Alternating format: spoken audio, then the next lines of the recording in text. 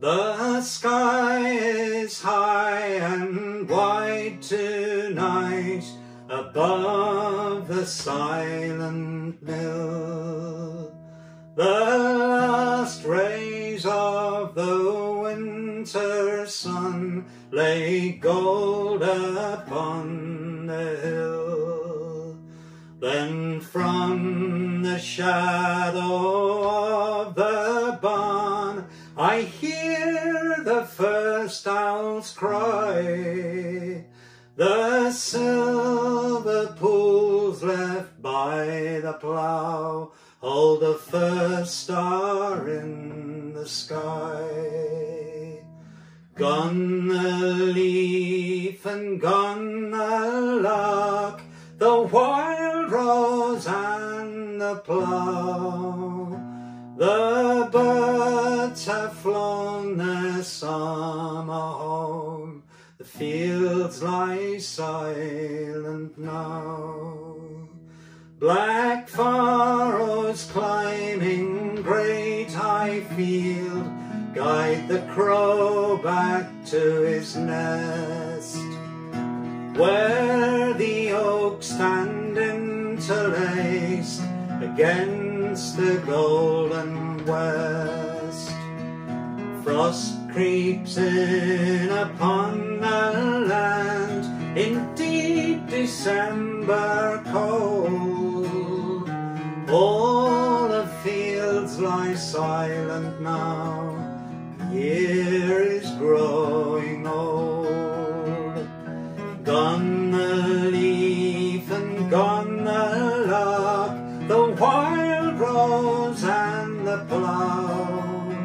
The birds have flown their summer home, fields lie silent now. Red berries on the bare hedgerow, acorns on the ground, fade slowly in the dying light as darkness folds around.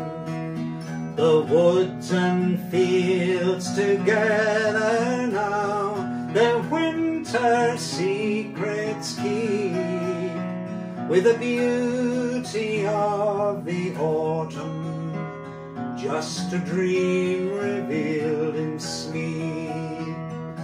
Gone the leaf and gone the lark, the wild rose and the plough.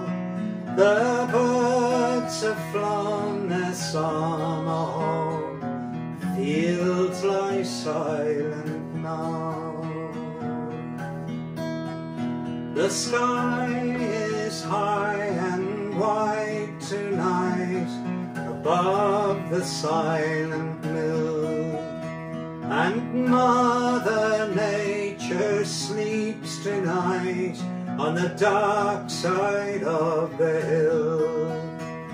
But as the seasons slowly turn, and when the sky is blue, the birds in May will tell a tale, the power to renew.